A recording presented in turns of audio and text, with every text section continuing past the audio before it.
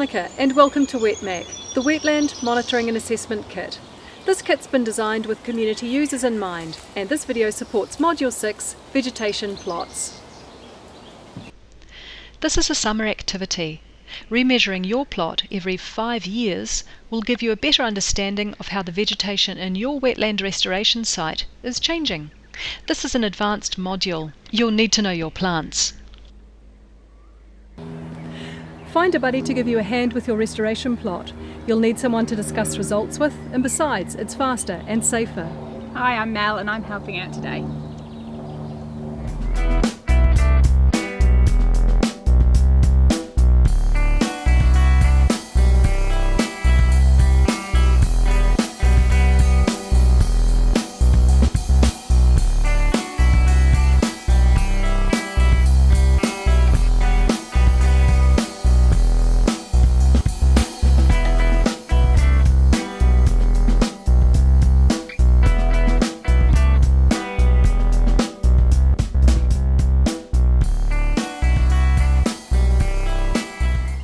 Decide how many plots to set up, where to put them, and how big they need to be. Include all of this information on your wetland monitoring mini plan. If you need help, then get advice from a wetland ecologist, doc, or regional council staff. If you have a smartphone and coverage on site, you can download the data sheets from the WETMAK website and fill them in that way.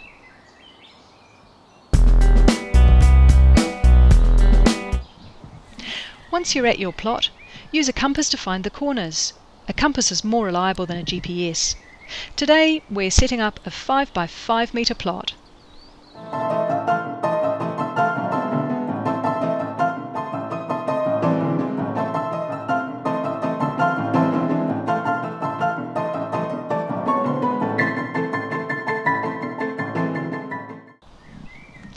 Give your plot a unique name or number and mark the post closest to the track. Record your plot coordinates on your GPS using the NZTM format. You might also want to mark a tree or fence post nearby with the distance and direction to the plot.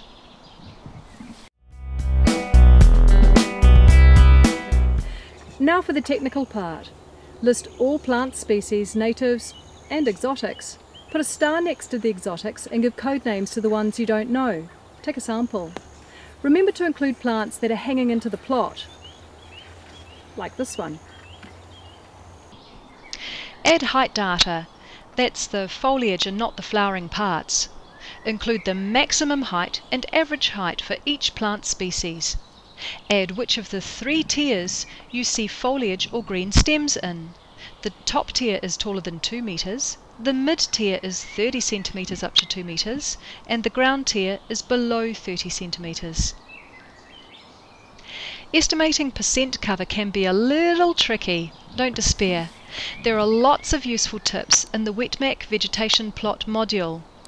Calculate percent cover 1 species at a time. Start with the most abundant species. Because it's a 5 by 5 metre plot, we know that 1% is 50 centimetres by 50 centimetres.